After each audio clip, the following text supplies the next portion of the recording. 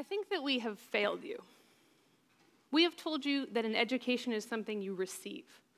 We've taught you that learning starts at 7:45 a.m. and ends at 3 p.m., and then life begins.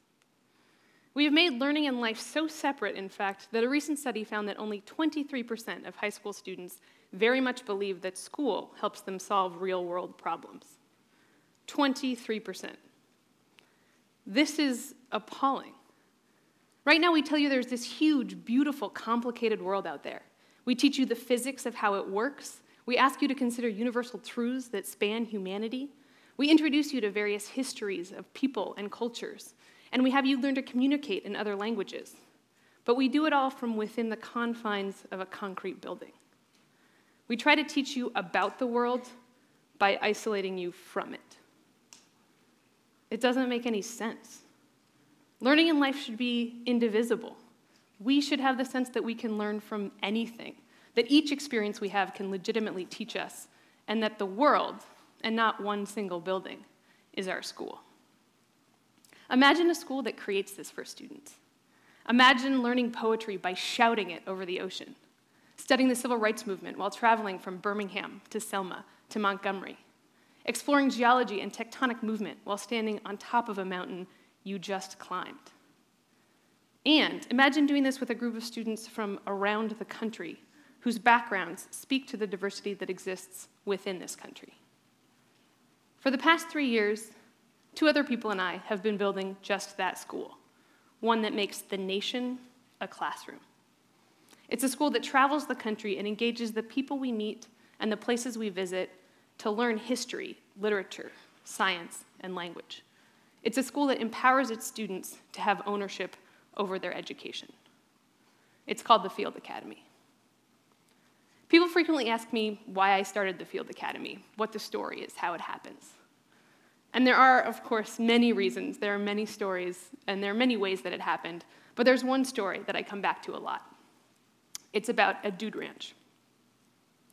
When I graduated from college, I wanted to do something different. I wanted to meet new people. I wanted to have an adventure. And I wanted to learn how to ride a horse. So, with my new college degree in one hand and a pair of rubber gloves in the other, I went to Colorado to work as a housekeeper on a dude ranch. I made a lot of beds, and I scrubbed a lot of toilets. But the most memorable part of it was the unexpected education I received from the 5 wranglers who worked with the ranch horses.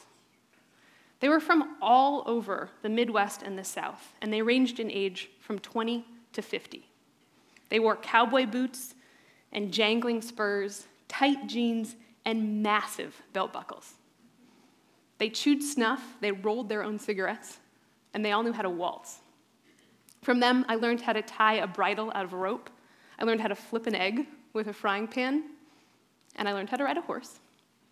But the most significant thing I learned was about the complexity of the United States. These wranglers were from a population I had never known. They were the sons of ranchers and cattle farmers. One of them, Nick, had grown up on a cattle farm in Kansas. And when we started talking about international policy, I suddenly realized how different and how understandably different our perspectives were.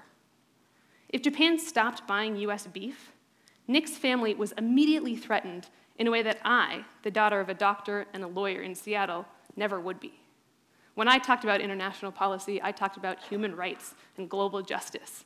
And while Nick may have had similar concerns, primarily his beliefs came from what impacted his family. So while I didn't always agree with his opinions, I at least began to understand why he held them. And this was a startling realization, and it was totally embarrassing. It had taken me 22 years to realize that when people believed things that were different from what I believed, they did so with good reason. When I graduated from college, I was pretty sure that I knew what learning was. I had been among the top of my class in high school. I'd gone to Yale. I had received an education, and it was one that I loved. But it took these 5 cowboys out in Colorado for me to realize how much more extensive my education could be. And that's why I started the Field Academy, because I wanted other people to know that they could learn anywhere, in the middle of a concrete building, at the top of a mountain, on the saddle of a horse. And I wanted them to know that not when they were 22 and out of college, but when they were where you are, in high school. Because this is what I realized. Learning can be ubiquitous. It can happen everywhere, but that's a choice you have to make. Education is not something you passively receive, it's something that you actively seek. A lot of high school students have told me they can't wait for high school to end. They can't wait to stop staring out the window, checking their clock, writing papers that seem irrelevant. They can't wait for all that to end because then life will really begin. And that makes sense. That makes total sense. But here's the challenge. Your life already has begun. And it's on you to figure out if your education has too.